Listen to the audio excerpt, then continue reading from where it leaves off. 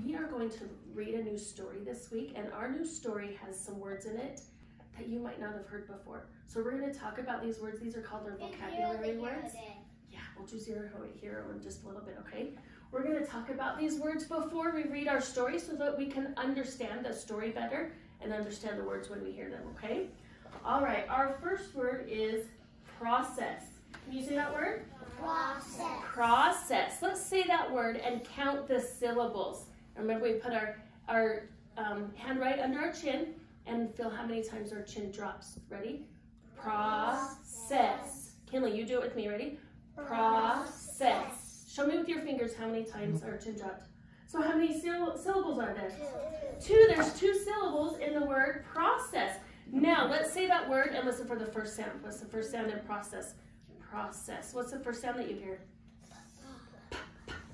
Good. What letter makes that sound? P. P represents the plus sound. Now, I'm going to write the word right here. Process. What sound do you hear at the end? What letter represents that sound? S. It has 2 S's in it. Process. Very good. Okay, process means when something goes through a process, it changes and it follows a set of steps. And it changes while it follows those steps. So I'm going to say some sentences that help us understand the word process. When I go through a process of washing my hands, they become clean. Who can think of some of the steps that we take to get our hands clean? What's the first thing we do, Owen? We put soap on. We put soap on, but what do we do first with the water? Turn on it. Turn on the water, and what do we get? Scrub. We get our hands wet with the water, and then we put the soap on, right? And then show me what you do with your hands after you put the soap on it. You scrub it, and then show me what you do after we scrub our hands with the soap. Where do we put our hands, Austin? We put them under the water, right? To get the water, to wash the soap off. And then, what do we do? We dry them. Yeah, we can use a hand dryer or a towel or something to dry them. So our hands go from dirty to clean. So it goes through a process. You can use a paper towel. That's true. Building a house is a slow process. It takes a long time to build a house. We started the process. Let's look at these people right here. We started the process of making a cake. Ooh, that's a fun process. You get a yummy treat after. But do you know what is not a process? If you're just laying on the couch watching TV, is that a process? No, you're just laying there. You're not changing, right? It's not a process. Very good. Now we're going to do our yes or no questions. Get your thumbs ready. If something is a process, you're going to give me a thumbs up. Kate, if it's not a process, thumbs down. All right, Skylar, are you ready? Hills, you ready? April, are you ready? We'll tie your shoe in a minute, okay? All right. Are you going through a process when you come to the classroom first thing in the morning? Yes, because what? Are you at home? Yeah. And then you come to school and you're a student at school, right? So you go from being just a kid at home to a student at school, right? Okay, here's our next one. When your baby sister or brother learn to walk, are they going through a process? Yes, Luna knew so fast. Luna, why are they going through a process? Because some are walking. They're walking. Did they walk when they were a baby? No.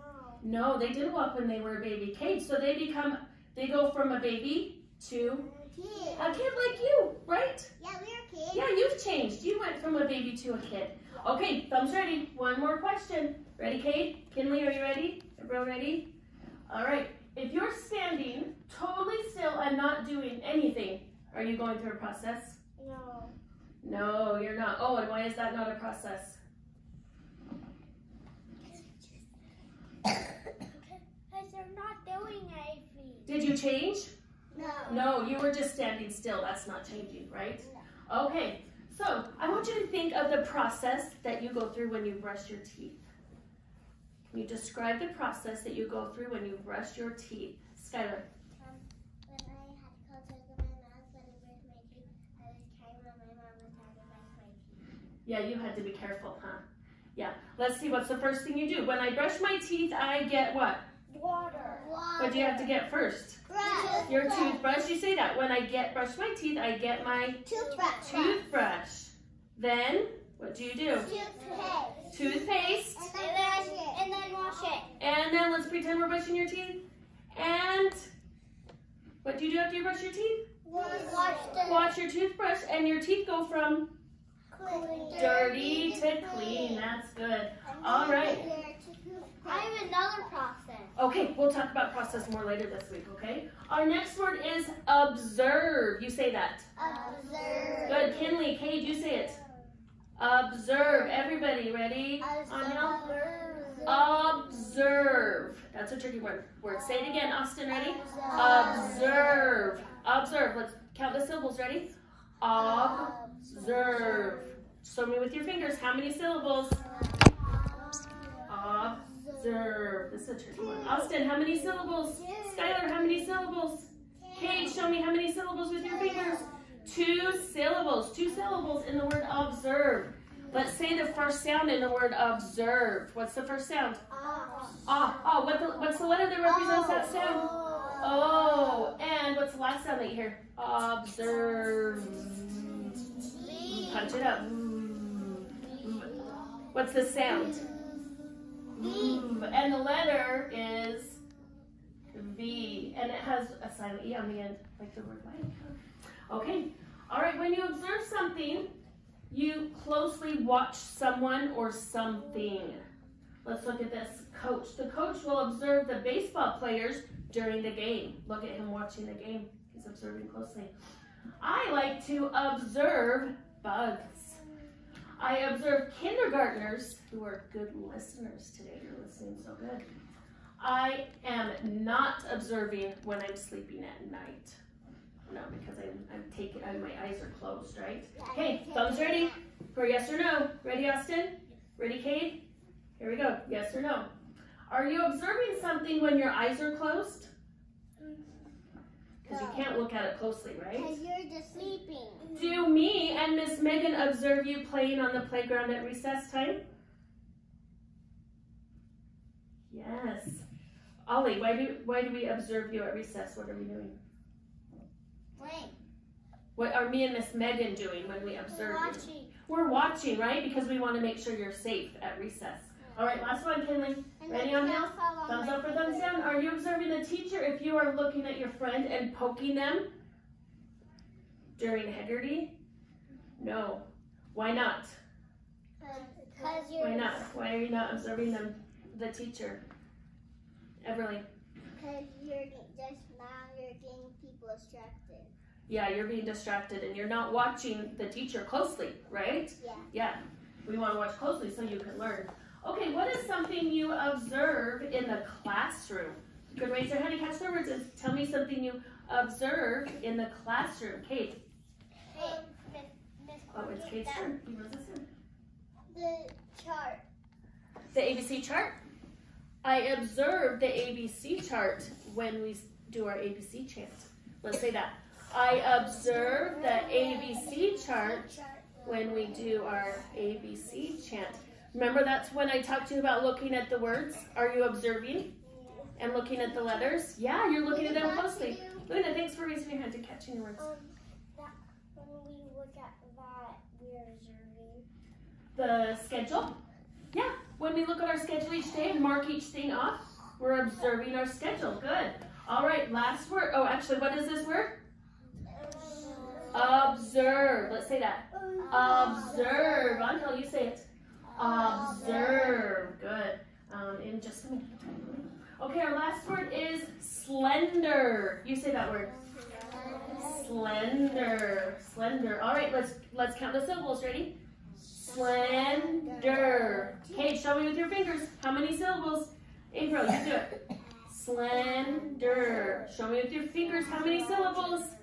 Luna saw her 2 syllables. Owen, did you? Oh, I see your fingers back there. 2 syllables. Good. Let's say the first sound. What's the first sound in slender? S.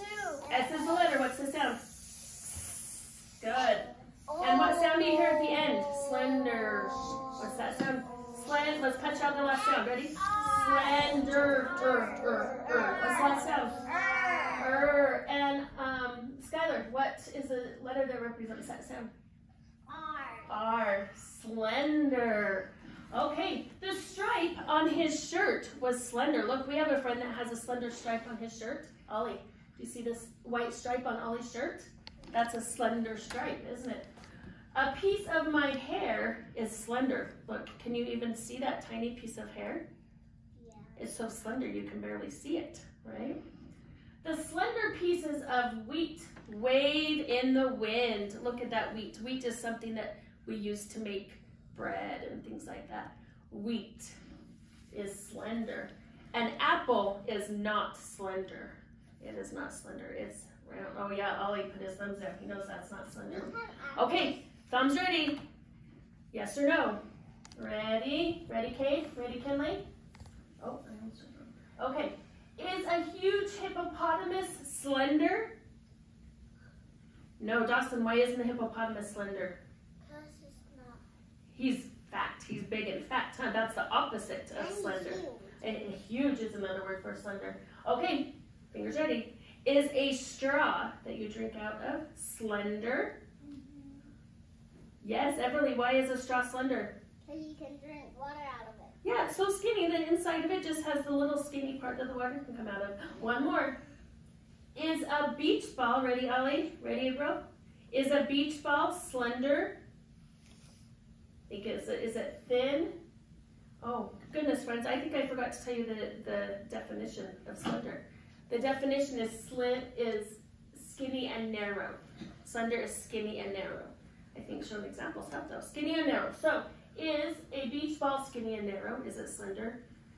No, it's not. Kinley, why is a beach ball not slender? Because Is it skinny and narrow, like my hair, or is it big and fat?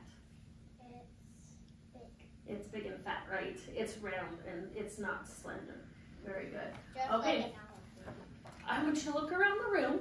Raise your hand and catch your words if you see something that is slender in our classroom. What is something that is skinny and narrow? Owen.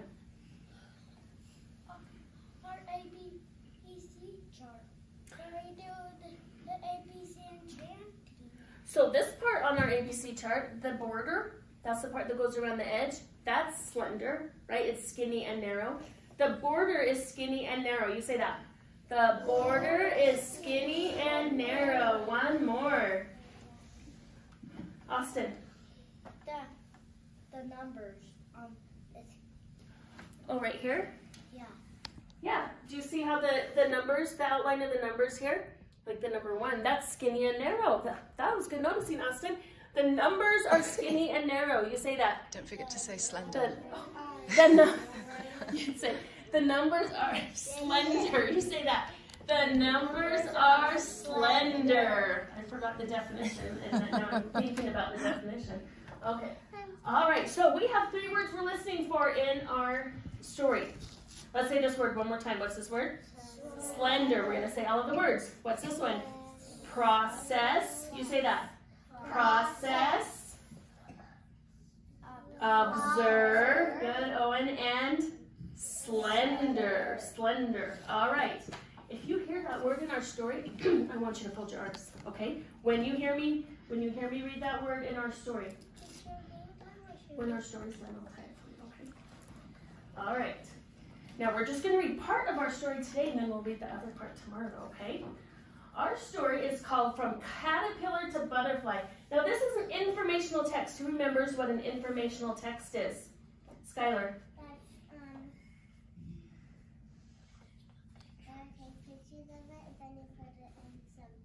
Yeah, so lots of times the pictures are photographs, right? They're not drawings in informational text. Is an informational text something that's real or not real? Real. Real. It's about something real, and we learned new information about it. So on the hill, we're going to read about how a caterpillar turns to a butterfly, okay? Many baby animals look a lot like their parents. A baby colt grows up to be a horse. A little cub grows up to be a bear. Do you know what a caterpillar grows up to be? A butterfly. Guess what? If you said butterfly, then you are right. A caterpillar looks nothing like its parents. How do caterpillars grow and change into beautiful butterflies? What is the process every butterfly goes through? Owen, did you hear a word? What word did you hear? I heard process. Fold your arms if you heard process too. What is a process every butterfly goes through? Who remembers what a process is? What does it mean? Olive. If you're just laying on the couch, that's not a process, but if you're doing something, that's a process. Because if you're doing something, you go through a change, right? You change when you go through a process. So is a butterfly changing? Yeah. When it goes from a, Yeah. or is a caterpillar changing? When it goes from a caterpillar to a butterfly? Yep, that's why it's a process. Okay, I've pet more butterflies. Oh, have you? A butterfly goes through 4 stages or steps in its life. Let's observe each stage. Oh, I heard one of our words. I'm going to say it again. Let's observe each stage. Ollie, what word did you hear? Observe. Observe. You say that. Observe. Who remembers what observe means? Everly. That means you're watching. You're watching it closely, right? So we're going to watch closely each stage in our story. The first stage is the egg. Some butterflies lay eggs in groups, but the monarch butterfly lays just 1 egg at a time. The mother butterfly lays her eggs on plants. Her babies will eat the plants when they hatch. That's interesting. I didn't know that.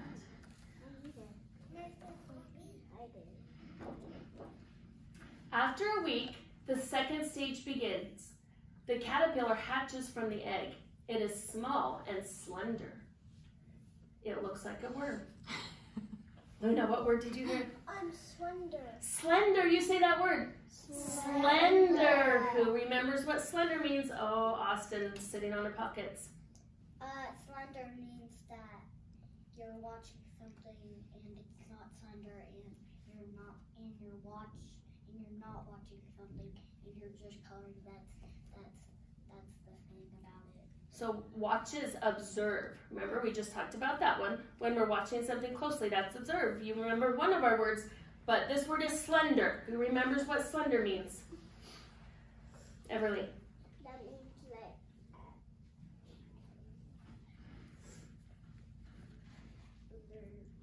Oh, you guys are good at observe, but Kinley, do you remember what slender means?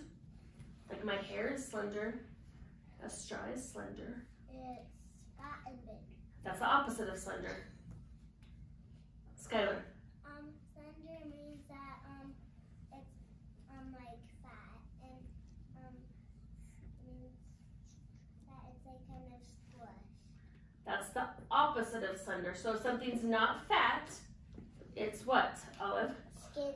It's skinny, that's right. That's what I get for not telling you the definition first, Just right? like we I are should have told you skinny. the definition first. Skinny. Okay, so slender means skinny or slim, right? Or narrow. Slim and narrow. So the caterpillar, is he fat? Yeah. No. No, he's he's not fat like a hippopotamus, right? He's slender. He's skinny and narrow. All right. Mrs. Crockett. Just a minute, kid, okay? It looks like a worm. The caterpillar is only as long as your fingernail. So look at that. Do you see my fingernail? It's only as long as from here to here on my finger. Can you believe that? In the picture, it looks big, doesn't it? But in real life, it only is as long as this part of your finger, your fingernail. The caterpillar eats a lot and grows quickly. First, it eats its own eggshell. Then it feeds on plant leaves. So it eats the egg that it was in, and then it starts eating the leaves. The caterpillar uses its strong jaws to munch on the leaves. This part is called your jaw. Can you say that? Jaw. So they use its jaws to munch on the leaves. Munch means that you just keep chomping and chomping and keep eating. Can you munch? Fold your arms if you've ever munched on food. Oh, I definitely have. I love to munch on food. It uses other parts of its mouth to smell and taste the food. As a caterpillar grows, it molts or sheds its skin. Molts means that or sheds means the skin is coming off, so that the outside part of it comes off. This happens 4 or 5 times. After a few weeks, the caterpillar has reached its full size. Now, reach in this sentence, it means that it arrived at its full size. It went from the smallest it was to the size it's going to be forever. So like Dawson, I have reached my full size. I'm an adult. That's as big as I'm going to get, right? Have you reached your full size? No. No, because you're still a kid, right? That's what reached means in the sentence. It reached its full size. Now it is ready for the next stage, stage 3. So we saw a process. We saw it come from an egg to a caterpillar. And tomorrow we're going to watch it come from a caterpillar to the butterfly. Won't that be cool? Yeah, it's fun to see. Yes, Owen. There's 2 things I want to say. Tomorrow my new show is coming. It will look like this, like my 5-year-old shoe. I'm happy you needed shoes. You told me Guess last what? week You're you going to needed be shoes. surprised because I All right, let's look at our words one more time. And let's see if you remember our words. Okay, what's this one? This is process. You say process. Good. Dawson, what's this word, Abro? This one's observe. Good. And slender. Good. Tomorrow we'll learn a couple more words and finish our story.